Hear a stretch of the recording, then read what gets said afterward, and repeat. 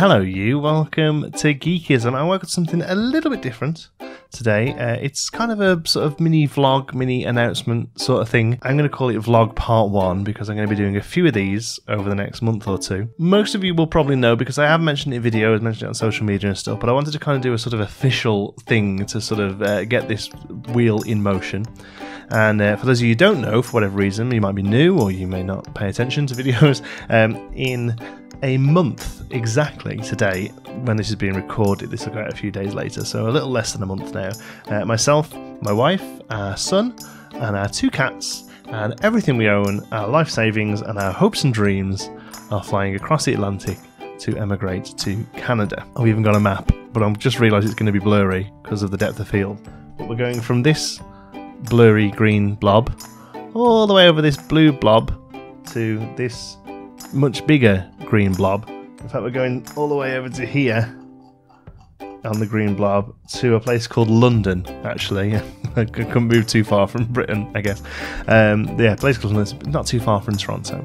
And yeah, we moved there in about a month. A lot of people ask me why I'm moving, and I don't want to go massively into too many details here because unfortunately it is a little bit negative. Personally, I'm not really happy with how Britain is going right now. And it isn't necessarily a Brexit thing because we actually originally applied years before Brexit. It took us about 4 years for this.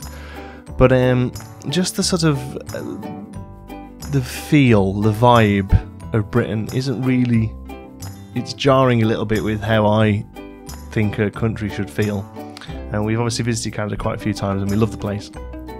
And we find that the setup over there is a lot more suited to how we feel it should be, and don't get me wrong, I don't think Canada is this, you know, sort of amazing magical wonderland where you know, both sides of the aisle all kiss and hold hands and stuff, but we have a really awful sort of partisan political structure here in the UK at the moment that is a little softer in Canada, but also, if I'm totally honest with you, you get a little bit more bang for your buck, especially when it comes to things like property and stuff.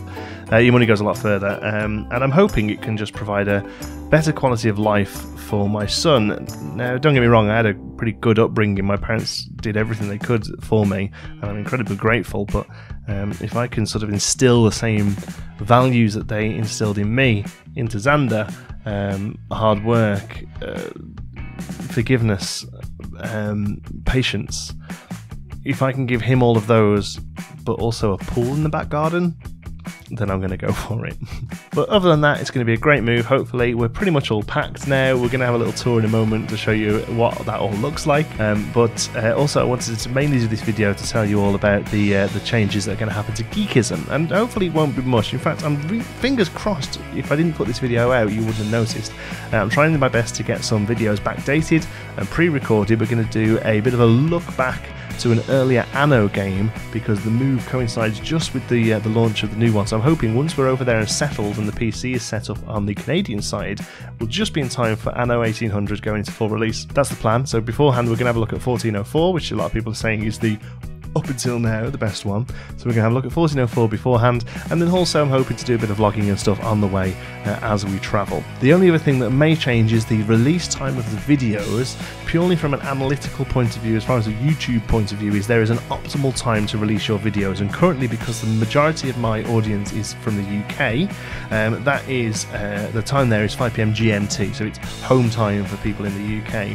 Now, when I move to North America, and YouTube knows I'm in North America, it is going to start to favour me towards a North American audience and show me more to a North American audience. That's just how YouTube works. Nothing I can do about that. It's just how the system works. So for that reason, obviously, if you're from the UK, you'll still unsubscribe. You'll still get my videos, and I'll still pop up and recommended more than likely.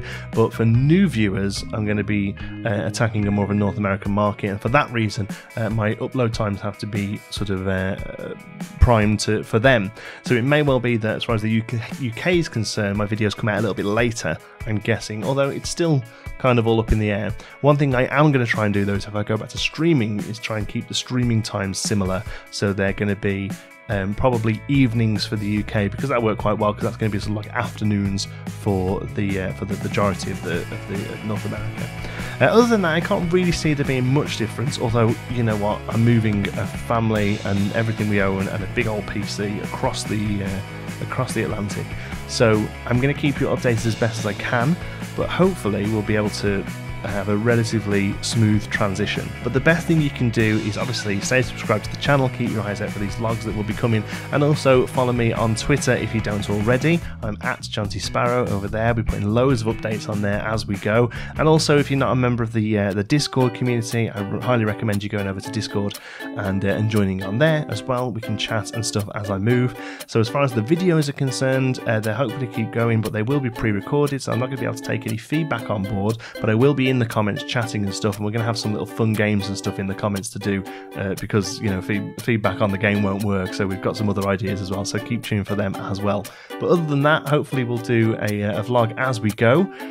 You'll have seen by now, let's say, I'll show you quickly what we've got. This is pretty much everything we own that's coming with us. We're not taking any furniture or anything, because nothing really is of value enough to pay for the shipping, so pretty much everything here is clothes, and just memories and keepsakes, books, videos, because we're from the 80s, books, pictures, you know, memories, paperwork that we wanted to keep from, you know, school results and all things like that, and toys and games for Xander and all of Xander's clothes, and then just a few other things that are going to help us out when we first get there. But this sort of stuff is going to be getting there after us. This is going to get there probably about 3 or 4 weeks after us, so it's nothing that we need straight away. So the PC itself, I'm just taking the tower. I'm going to rebuy monitors and things over there because they need a bit of an upgrade anyway. But the PC itself is coming in a suitcase with me, so like I say, hopefully that sort of transition will only be about a week. Fingers crossed. Thank you so much for the continued support. We've just hit 45,000 subscribers, which is crazy, and don't get me wrong, I'd be going to Canada anyway, but the fact that this channel has grown and your incredibly generous support on things like Patreon and through watching the videos with ad revenue and everything has made the transition so much easier. It really has, and I can't thank you all enough, and I hope you continue to enjoy the channel and continue to sort of follow me as I move on to hopefully bigger and better things. Thank you so much for watching. I'll see you in the next one.